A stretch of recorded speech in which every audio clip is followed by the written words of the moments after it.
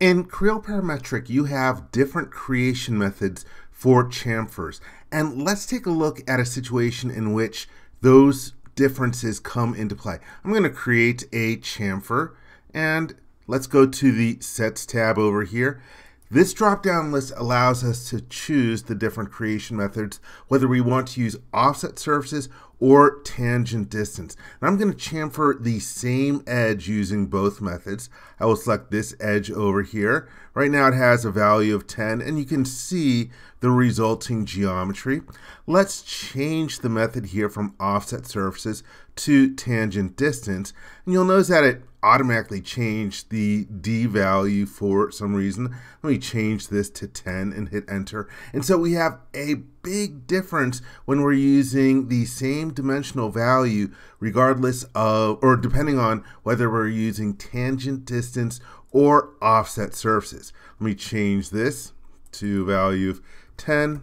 And so again, we can see a big difference in the resulting geometry.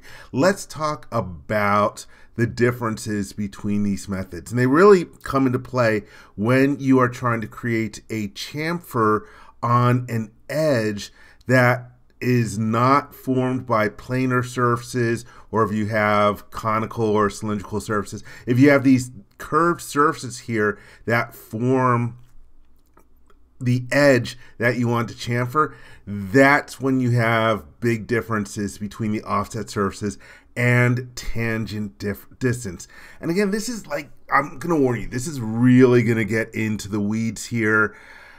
I don't know who requested this to be in the software, but again, this is what you have in here. So let's take a deep look at the difference between offset surfaces and tangent distance. And to show you the resulting geometry, I'm going to sketch on this surface over here. I'll accept the values. Let's go into a sketch view over here. And I'm going to start off by showing you how the geometry is constructed when you are using the offset surfaces method. So what happens is it's going to offset the surfaces by the distance that you specify. Let me use the offset command in the sketch, and I'll pick this edge over here, and you'll notice that the orange arrow is pointing upwards. Let's change that to a value of -10. So that's going to be one of our offset surfaces. Let's now pick this edge over here, and again we'll use an offset value of -10. And that's good. Let me click the OK button. You'll see that we have overlapping geometry over here. I'm going to use my friend squiggle trim in order to get rid of two of the segments. And there you can see where those two offset surfaces intersect. The way that the geometry is created for the chamfer is that you're going to have lines that are going to be created that are going to end up being, perpendicular to the surfaces that are create the edge. Let me find it. Oh, there it is over there. And then you connect those two lines together, and that is what your chamfer is going to look like. Let me hit the check mark to get out of here. And so let me rotate the model. You can still see my sketch over here. Let's select that edge and then use the chamfer button.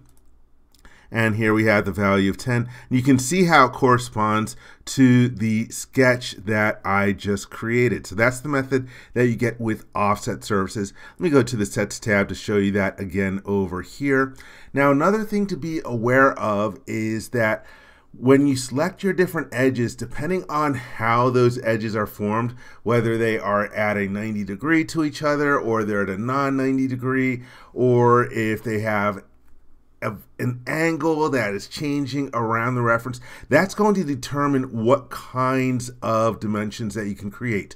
And here in this case, we have O by O or O1 by O2. You'll notice that we don't have any of the options like D by D or D1 by D2. Again, it's based on the nature of the first reference that you select over here. Again, it's really crazy that there's so much complexity involved in chamfers with this. Hey, when I think of chamfers, I just think of, I want to break some sharp edges, I want to get rid of some non-structural mass, but there's really a lot of math behind it depending on the references that you select.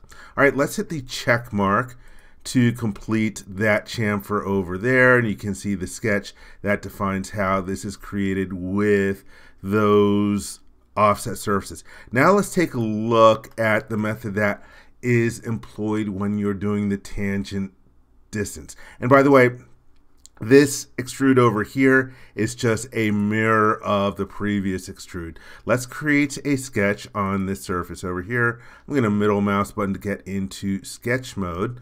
I'm going to use my right mouse button to activate my references collector and pick the two different edges over here. All right, the way that the other method, the tangent distance method, works, I'm going to start off by creating some lines in here. Let's create a line that's like from here over to here, and I'm going to create a line from here to connect those over here. All right, and let's put in some dimensions. I'm doing this to try to get it to come out correctly. So let's say that we have a distance of 10 there, distance of 10 over here, and then I need to make these lines tangent to the references. Let me choose tangent and pick this and this and this and this.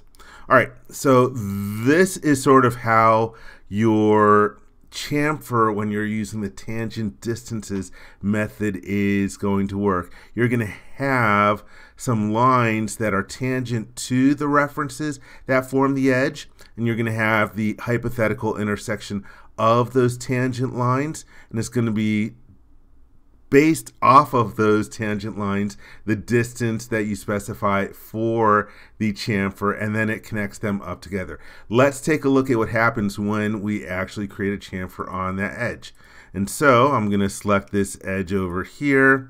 Let's go to the edge chamfer command from the mini toolbar. Right now we have the value of 10 over here, but this is under the offset surfaces method. Let's go to tangent distance. Let me change this to a value of 10 over here, and you can see how it lines up with that sketch that I created. So again, that's the method that's used with tangent distance. Here in this particular case, again, because I'm using the tangent distance method and I selected that edge that is formed by two curved surfaces, I only have the options for D by D and D1 by D2 for the dimensioning schemes. So let's hit the check mark over there. So hopefully that provides some insight into the difference between those two different creation methods for chamfer, offset surfaces, and tangent distance. And really, again, where it comes into play is when you have curved surfaces that form the edge that you want to chamfer. I hope you enjoyed this video. For more information, please visit www.creowindshield.com. If you learned something from this video, please give it a thumbs up. And if you like this video, please click the subscribe button and ring the bell to be informed when new videos are uploaded. Thank you very much.